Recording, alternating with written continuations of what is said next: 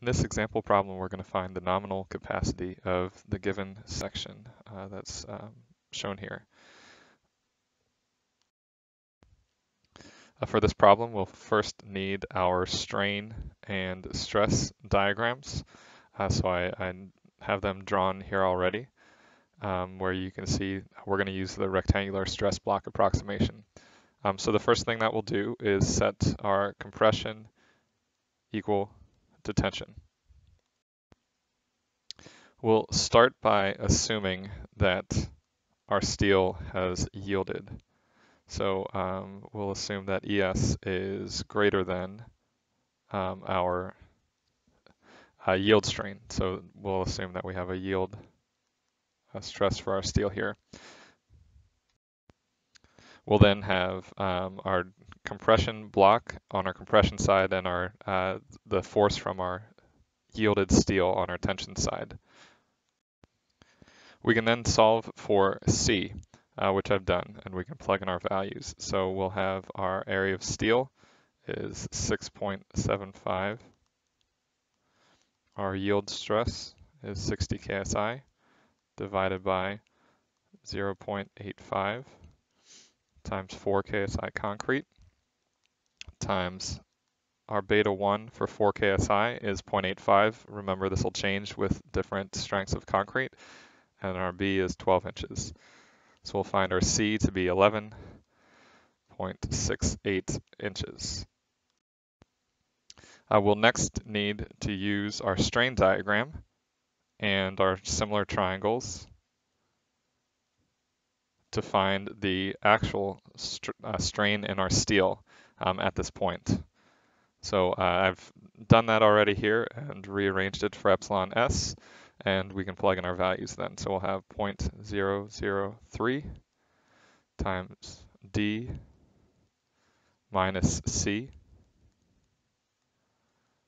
divided by C. And this will give us a strain of 0.00162.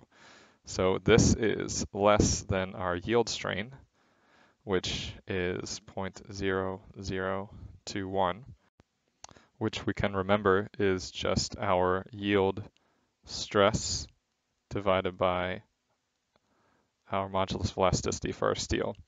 So since we aren't yielded, since we're less than yield, our initial assumption is no good. So we need to reanalyze our section and calculate, or reanalyze our section, finding the actual strain in our steel at the nominal failure. So we can start by finding an expression to represent our steel stress in terms of C. So we do this by using Hooke's law and then plugging in our expression which we found earlier for our steel strain.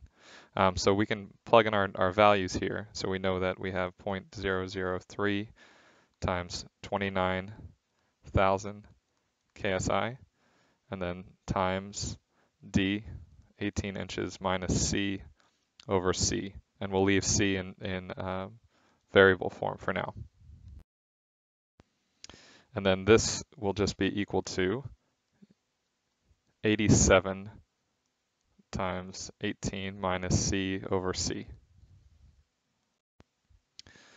Next, we can go back to equilibrium, so compression equal to tension. Nothing changes on our compression side, that'll be the same.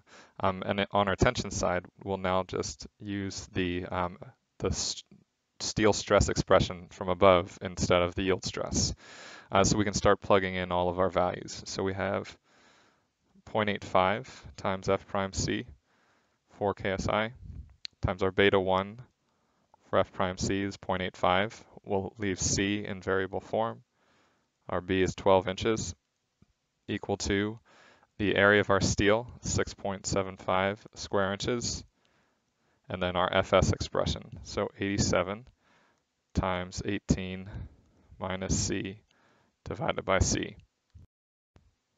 So this then is just going to be 34.68 C equal to 587.25 times 18 minus C divided by C. We can then multiply through by C and rearrange to give us quadratic.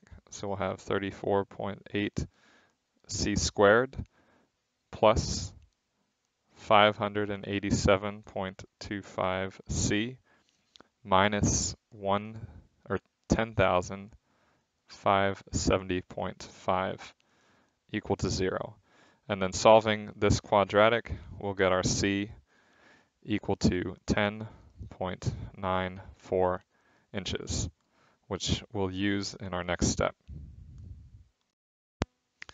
So we'll next need to check the actual strain in our steel.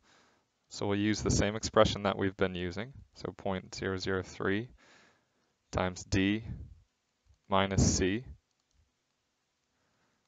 divided by C,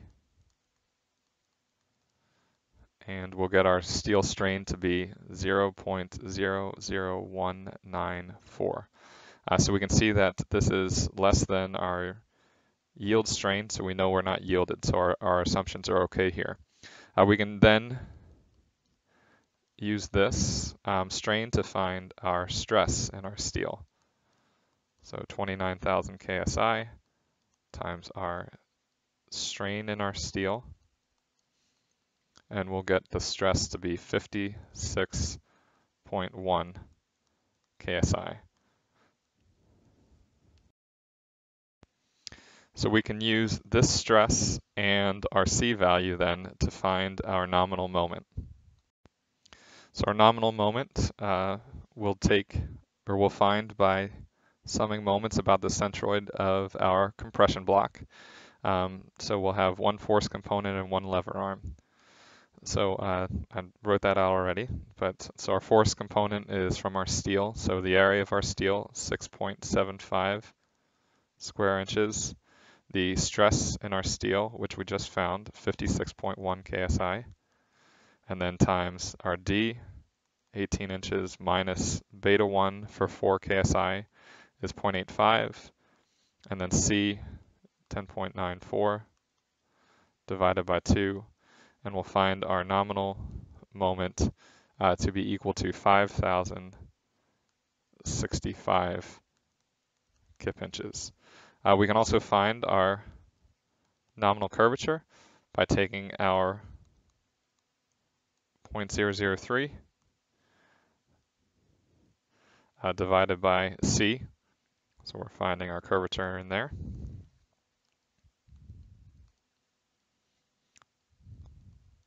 And we'll find our curvature at this point to be 2.74 times 10 to the negative fourth radians per inch. So these would be our final answers here. So this is how you can find the nominal moment and nominal curvature for a section if you find out that your steel doesn't yield.